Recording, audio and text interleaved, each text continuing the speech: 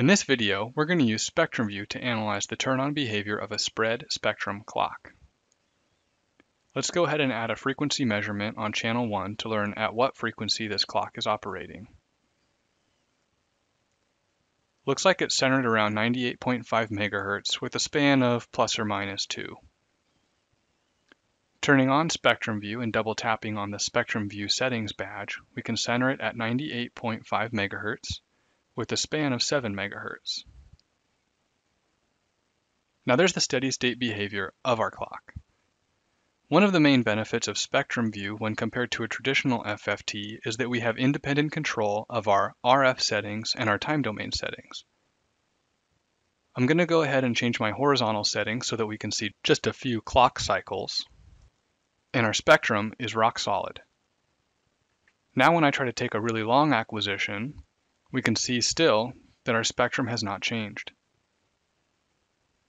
We're going to use this capability to look at how the spread spectrum clock turns on when we apply power to our circuit board.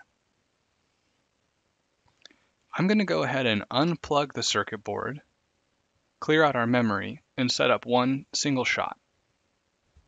As I plug the circuit board in, we'll analyze how the spread spectrum clock turns on. Using the zoom feature, I'm going to control exactly what time period is used to calculate our spectrum. Keep an eye on this yellow box which represents spectrum time. This is the portion of our acquisition where the I and the Q data for spectrum view is coming from. Watch how our spectrum changes as we move it around. Back here at the trigger point, it looks like our clock hasn't yet come online. Zooming forward to about 120 milliseconds, 200, and 280 milliseconds, no clock action yet. Around 300 milliseconds, we start to see some behavior in our clock, but it doesn't look like our steady state clock yet. Moving forward, it looks like over here around 340, 320 milliseconds is where we really see the exact behavior that we're expecting. Check out the data sheets for the 4 series, 5 series, and 6 series mixed signal oscilloscopes to learn more about what spectrum view can do to help out your measurements.